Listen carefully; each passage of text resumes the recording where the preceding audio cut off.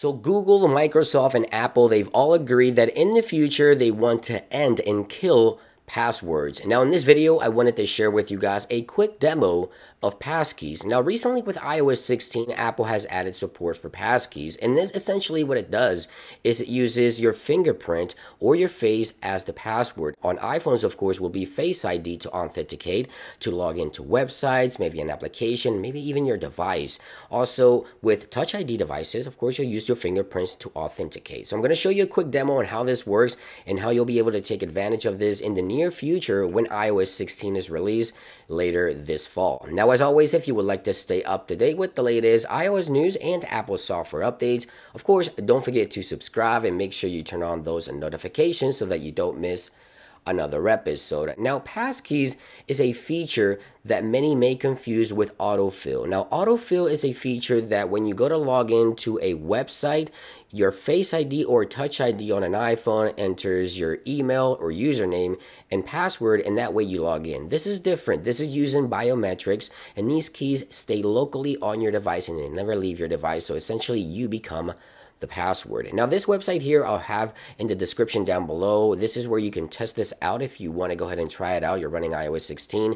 It's simply a website to try this out as a demo. So let me show you how this works. So if I tap here under email, it would ask me to enter my email and then my password. That's the traditional way. Or you can use autofill on the iPhone with Face ID or Touch ID and enter those credentials that way. But you have this second option down here which allows me to use Passkeys. Let's go ahead and sign in with Passkey here on this demo, and let me show you the three options. So it's telling me right here that I've created an account on this website using this email address. Do I want to log in using Passkey, which is using Face ID to authenticate? I do that. Use Face ID. Boom, as you can see right there, is not entering any passwords or anything. It's just simply logging me in with my face, right? With Face ID. So it's not autofill like most people think. This is actually a passkey that uses your biometrics as the password. Now, let's say you want to log in to a website on someone else's computer or someone else's device. You don't have a password because you are the password. So what do you do then? So we click here and we have other options down here. Now right here you see if I select the second option, it will create a QR code that I can scan with my iPhone, which has my passkeys all stored on device because they never leave your device. So all my biometrics like Face ID and Touch ID, depending on which device, are stored on my device. So let's say this is someone else's iPhone and I want to go ahead and log into this website. I click continue with this option, and now I can use my iPhone with my biometrics here, scan this device, and now I can log into this website using my personal iPhone on someone else's iPhone if I wish to do so. Same thing applies for computers. You can scan the QR code that appears on the screen and you can log in to someone else's devices using passkeys using your device to authenticate. Now there's also a third option which allows you to use a secure key that you can create when you go ahead and create an account on a particular website. So that's a third option here. Secure key allows you to store a key on a thumb drive where you can take it with you as if it was a physical key.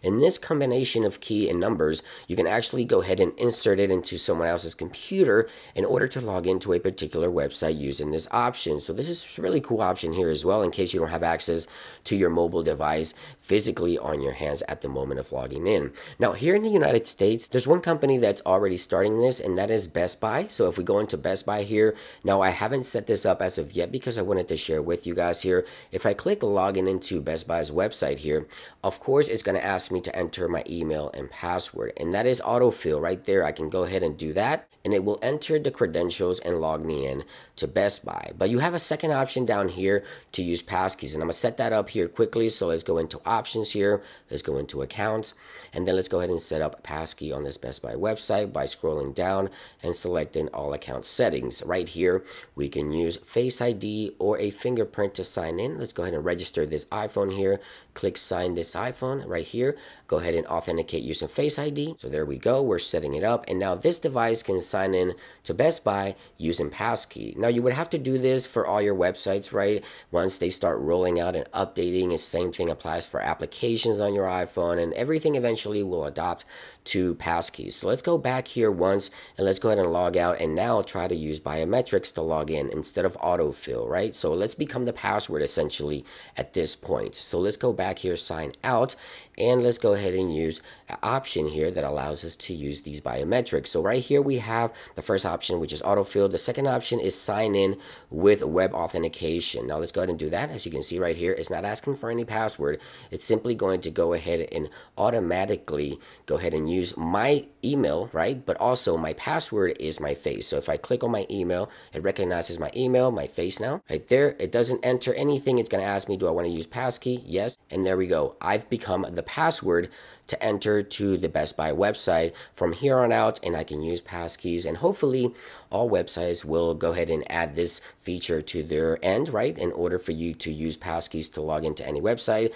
Many applications will adopt this after iOS 16 is released, and essentially what you're doing here is you're using yourself as the password, which eliminates the need for an actual password, okay, on your device, therefore, of course, making everything a lot more secure for everyone around you. So thank you for watching this quick demo of Passkeys. Let me know what you think about this new technology in those comments down below. Again, everyone is committed. Google, Microsoft, Apple, and a lot of other companies around the world will be implementing Passkeys here shortly. I would like to hear your thoughts in those comments down below. Thank you for watching, and I'll see you guys on the next one. Peace.